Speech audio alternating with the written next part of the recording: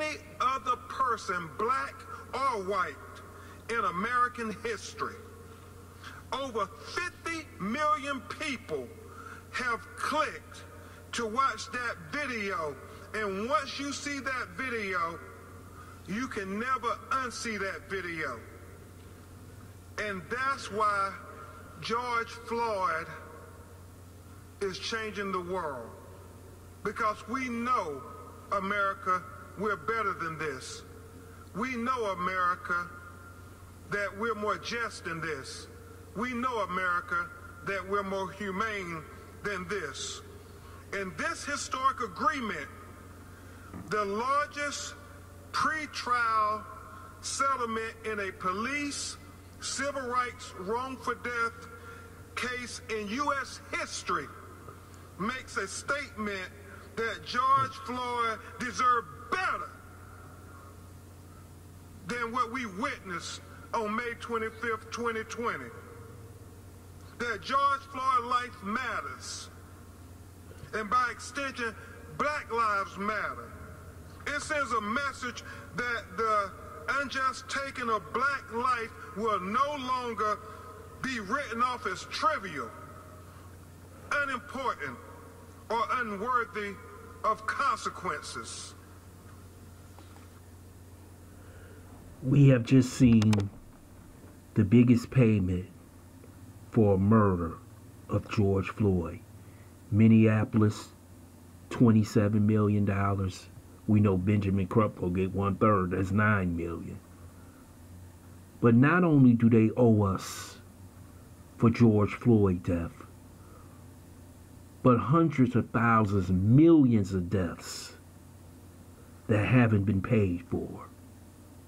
This is why we fight so hard for reparations.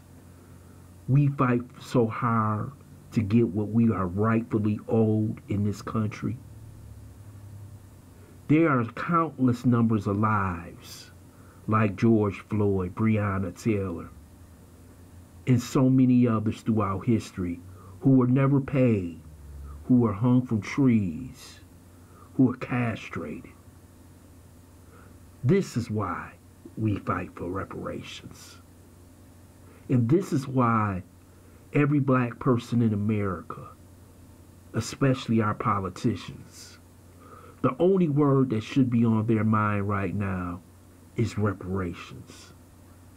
We should put our foot on the neck of the government, because everything you see today was government sponsored by the United States for over 400 years.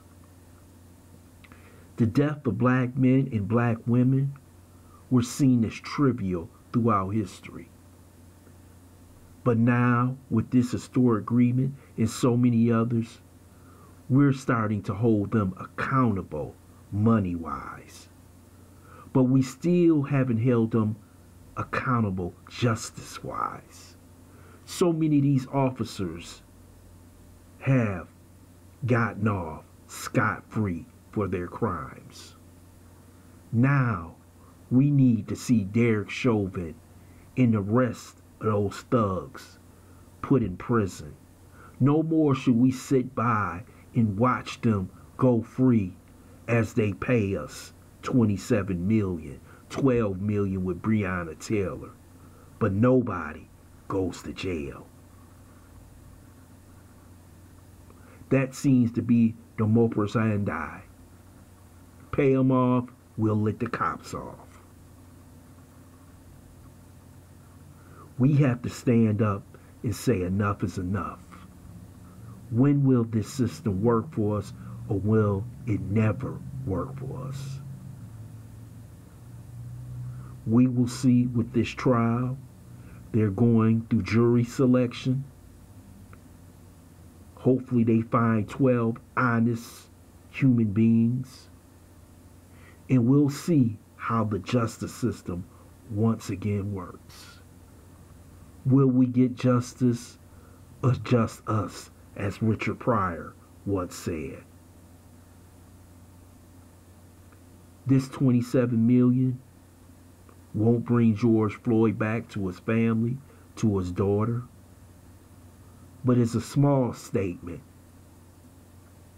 that lives do matter, especially black lives. I want to thank you for listening to Black Site.